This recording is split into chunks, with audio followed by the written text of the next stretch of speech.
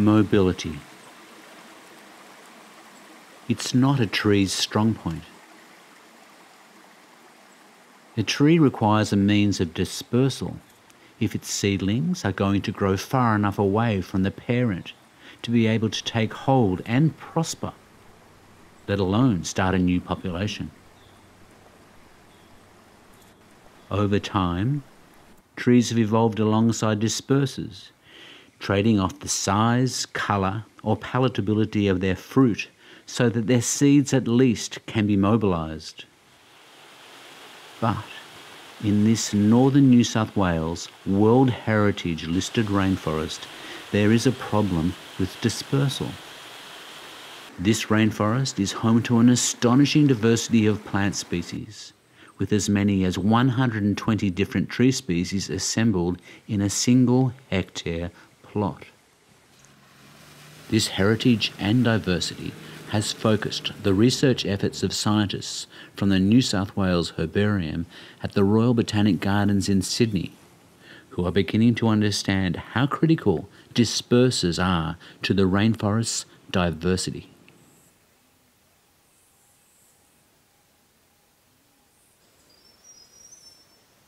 Elaeocarpaceae grandis. This majestic rainforest tree is widespread from India all the way to here in northern New South Wales. There are a number of reasons why it's so successful. It's fast growing, it accepts a range of soil types, but more importantly, it is easily dispersed.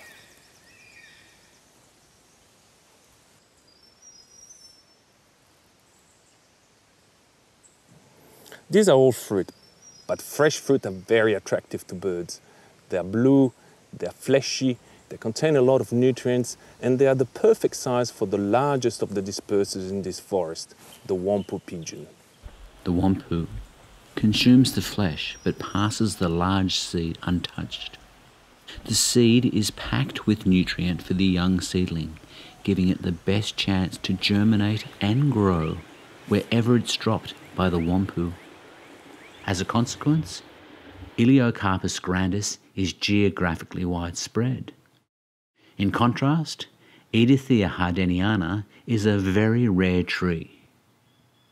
It was only recently discovered by a scientist associated with the Botanic Gardens, Robert Kooyman, in the Nightcap Ranges in northern New South Wales in 2000. Eidothea just glowing in the sunshine. Eidothea hardeniana is in the family Proteaceae. It's represented in the fossil record much more broadly across Australia, indicating that Australia was once part of Gondwanan and part of a large expanse of rainforest. Its discovery back in 2000 was a really exciting moment, broadly in terms of botany, but equally for myself.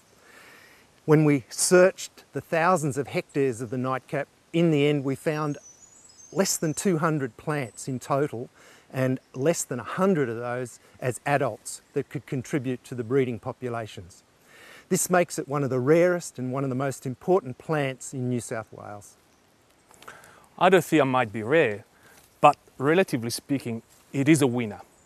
Through long-term selective processes, it has developed a mechanism to survive long-term competition from other species. The way it does that is through a unique resprouting mechanism where young shoot come out from the base of the parental individual even without the need of any disturbance.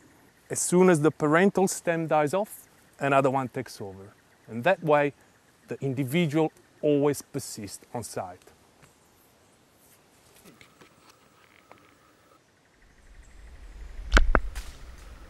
Here she comes. As well, genetic tests show that each of the trees is genetically diverse. This is important because for the first time, the herbarium could confirm that low numbers in a population don't always mean low genetic diversity. And genetic diversity is a sign of health, not concern.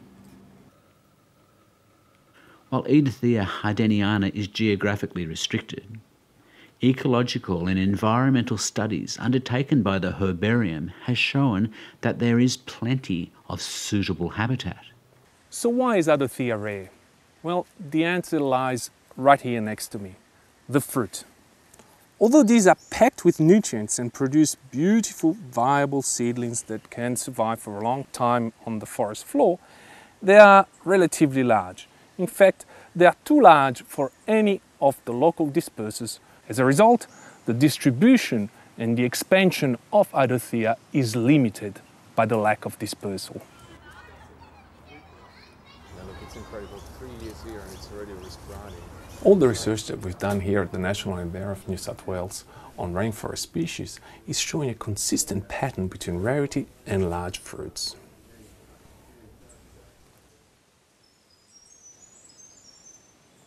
But it's not all about size.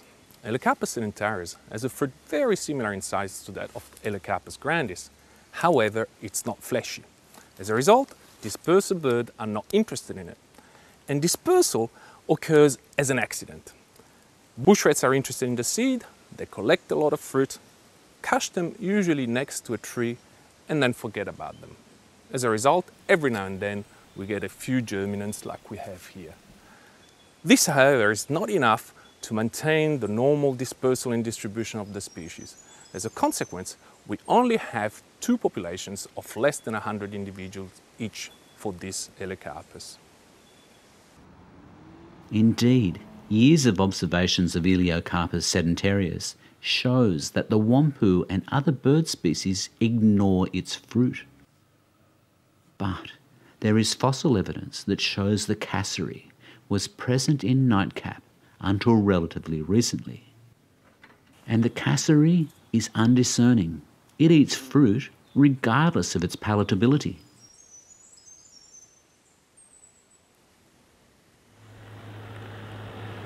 Here we have a third species of Elaeocarpaceae, Elaeocarpaceae williamsianus. Again, a rare species. We only have 10 populations, and those populations are spread across a large area, about 10 or 20 kilometers between each of those populations. However, dispersal is still an issue. This species has fruit that are very similar to those of Elaeocarpaceae grandis, similar size, they are fleshy, they're attractive, but they contain non-viable seed. Elaeocarpaceae williamsianus tends to prefer steep sides such as this one. This is because it has a competitive advantage. It can resprout from a basal shoot into multiple trunks. However, like strawberries and bamboos, each of these trunks is genetically identical. They are all clones. The problem then is that when a site such as this one has been highly disturbed, one single genetic individual remains. And unfortunately, for Elaeocarpaceae williamsianus to produce viable seed, it needs more than one genetic individual. As a consequence, each and every one of Elaeocarpaceae williamsianus sites are sterile. To overcome this, individuals from each population are being raised and grown together. Soon the potential for sexual reproduction will be re-established. But longer term, a disperser is required to carry new viable genetic material far enough away from its cloning parents when opportunities present themselves.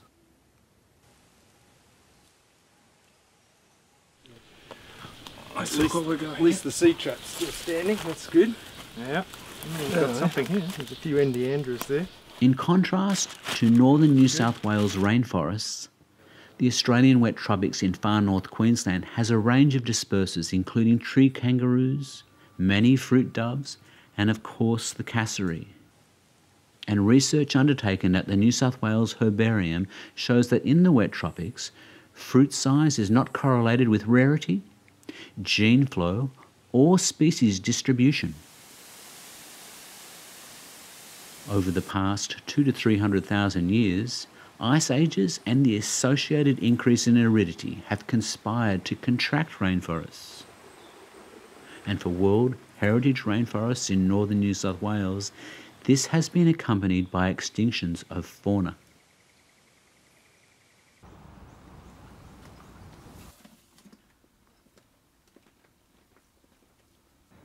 Here at the Herbarium, we are in a unique position where we can combine our extensive botanical and environmental expertise with advanced DNA technologies.